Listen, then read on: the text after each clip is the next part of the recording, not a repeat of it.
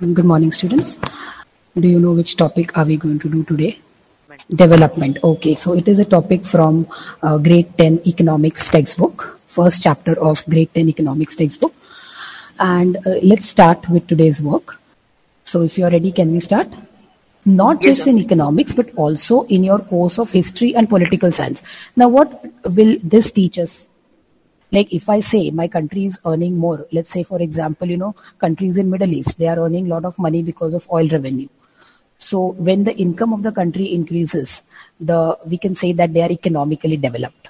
How can we see development in history, in political science, in sociology? It is interdisciplinary. How can we say it is in history? How can we judge the development in history? Yes, we came up with new kind of inventions, or even if we talk of architecture, see during Pallava time or during Pandya's time, it was different. During Mughal times, it was different. During Sultanate time, it was different, and today it is different. So we can say, or if we say Mohenjo-daro, you can say that okay, in those days, Mohenjo-daro or Harappa was having these drainage system. They were having proper street system. The town was divided into different parts, so people were staying in different ways. So they were developed. For their time period, they were developed. And what we can learn from this development in today's world is how we can say that development is connected to history. And how is it connected to political science? Who can tell me? From democracy. Democracy. Okay. So in a democratic country, every citizen has some aspiration from the government, right? Every person feels that we have voted, we have given this person a chance to come in power, to form the government. So we expect something from him. So that aspirations are seen in the development of. Ma'am, Yes. in political development, could we say that the invention of new laws or the appropriate laws? Yes, that's what I'm saying. Now we are coming to one important thing. Just wait. If you have understood this, okay, then the next point is development is a moving target. It is not stationary. I cannot say that, okay, I wanted to achieve something in field of, like somebody said, okay, if in my country all the streets are having enough lighting system is proper, it is a developed country. Somebody else may say that in my country there is no poverty. In my country nobody goes hungry. So mine is a developed country.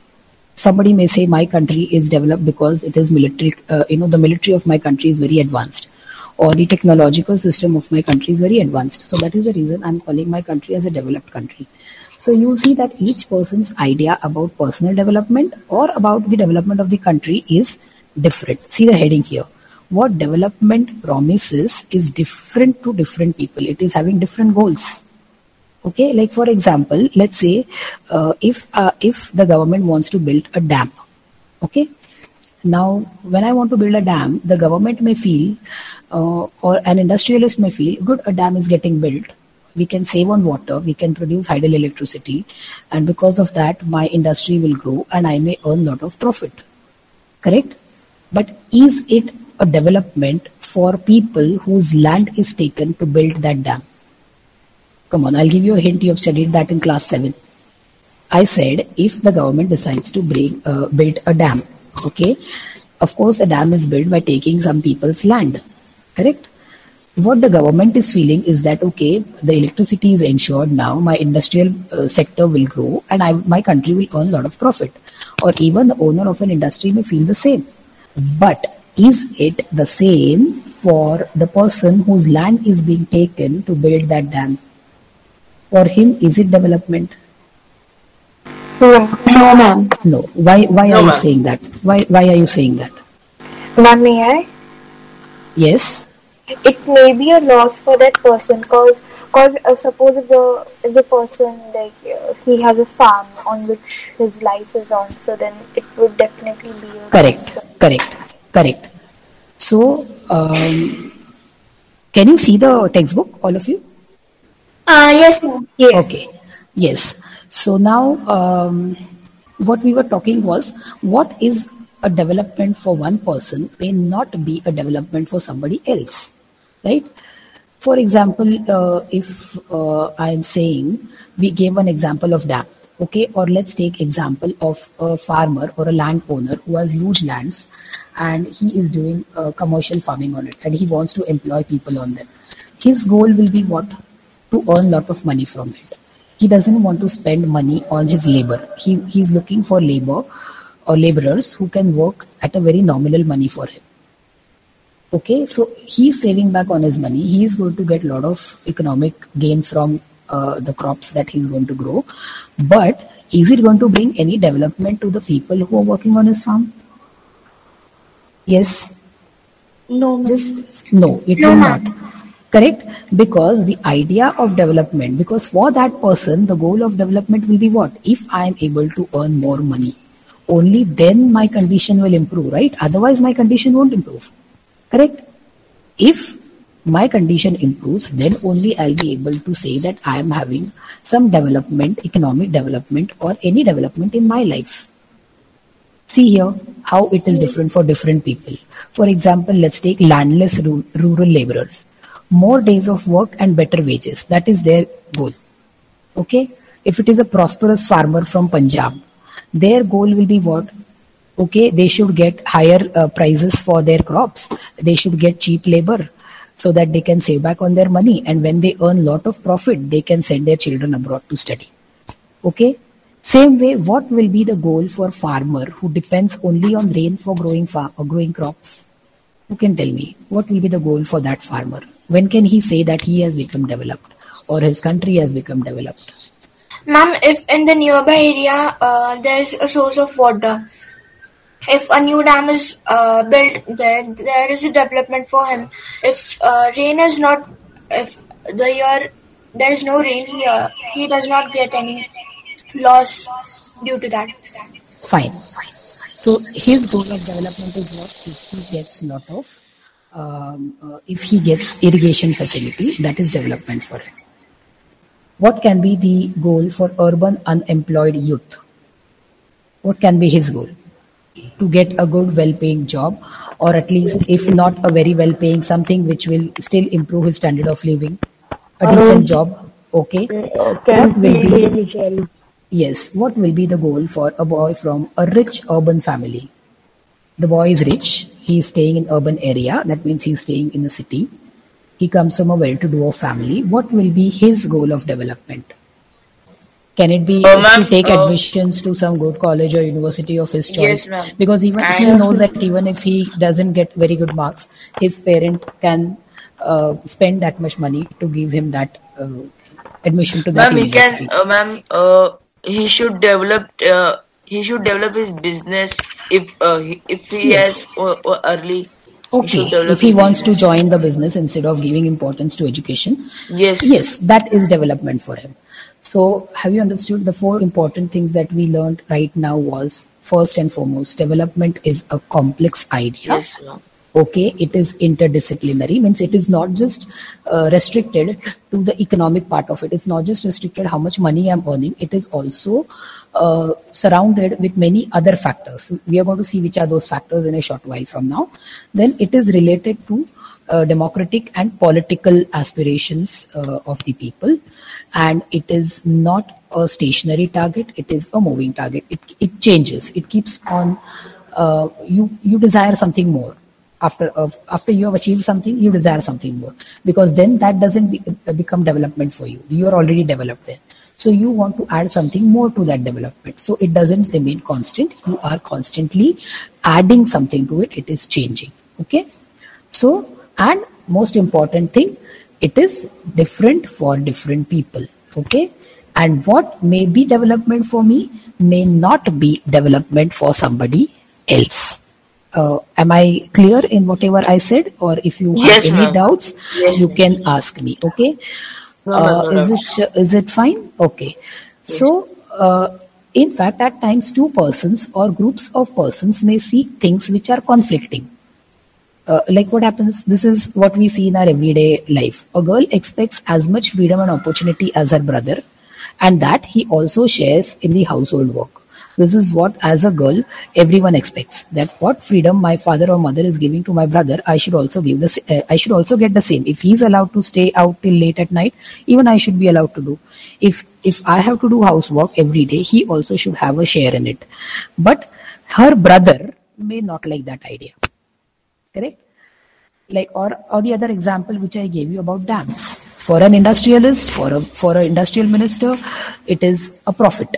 But for a tribal who has displaced because of that land, who was asked to vacate his land, for him that is not development. Okay, so see here, different persons can have different developmental goals, and what may be development for one may not be development for the other. It may even be destructive for the others. What is that destructive? What is the meaning of that sentence? This last sentence, how can it be destructive? How can development be destructive? When we are talking of development, we are thinking of something. All of you have used the word improvement. Then why are we using the word destructive here? How can it be destructive? Ma'am, it may mean that we may have improvement in ourselves, but the other may get lost because of it. Yes, exactly. So if you are losing your land, if you are asked to go out and find house somewhere else for you, your life gets disrupted, your children's education gets disrupted. So it is not a good idea for them. Okay. Now, next important thing is income and other goals. When we are talking of development, the most important thing is income. How much I am earning, because that will decide what my idea of development is. Like, my first and foremost idea of development is, if I'm living in a one bedroom hall kitchen, my first thing that I would want is I should have a better home. Okay, I should have a bungalow. Then my bungalow should be well equipped with everything else. So my standard of living should improve. That is my idea of development, right? So for that I need money. Is it that income is the only goal of development, or does it have any other goals also? Let us see. Okay. So besides seeking more income, one way or the other, people also seek things like equal treatment, freedom, security, and respect for others. They resent discrimination. These are some of the other important goals, because we are living in a democratic country. If I'm getting, like for example, if I've applied for a new job, I got a job. Okay, my very first criteria for that job will be, am I getting good money for it? Anyone's first point will be that, okay, I'm getting good salary.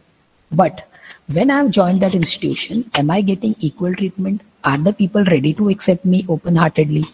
Are the people going to listen to me? Are they going to respect me? Am I going to have the freedom to work the way I want? Okay, this is all that also comes to our mind. Because if I'm getting a good salary, but I am not having any respect in my office, people just don't care. Okay, he has just joined as somebody new, let him be or let her be. I'm not getting any respect. My dignity is violated. I don't want that, right? I want development in all aspects. Okay, is this clear? So, because material goods are not that you all need to live.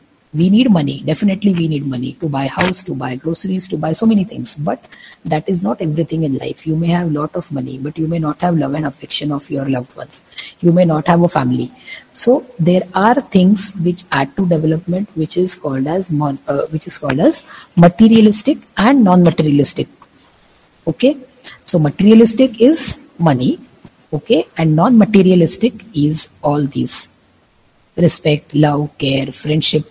I may need all this to feel that I am accepted by people and I can develop further, because that will give me a positive approach to my idea of development.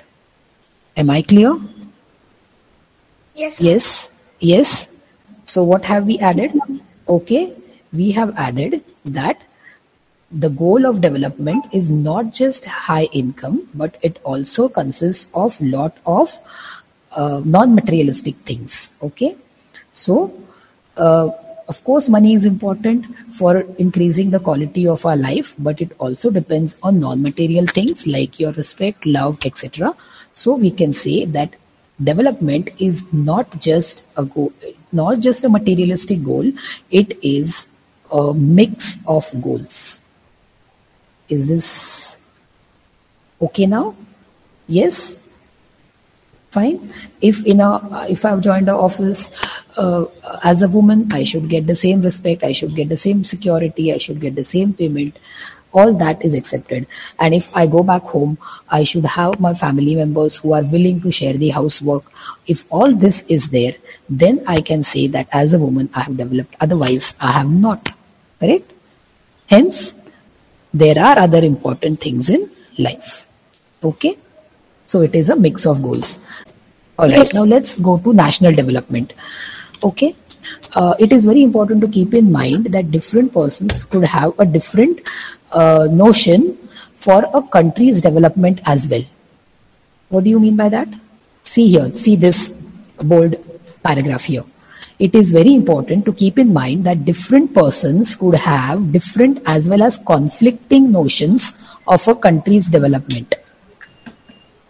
It can be like every person has a different thought to develop the country. Correct. Every person may have a different idea of what can constitute the development of his country. Like for me, I can say my country is very developed if I'm technologically very advanced. If my country is technologically very advanced, I may feel it is very developed.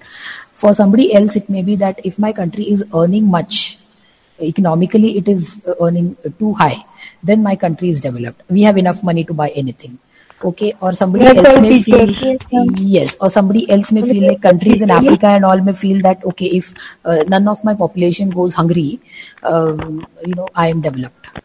For each person, just as the idea of development differs, his goal of development differs, his idea about his country's development also is different.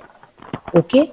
If there is no illiteracy in India, a person in educational field may feel that good, we have achieved something, we have developed. Okay, so it means that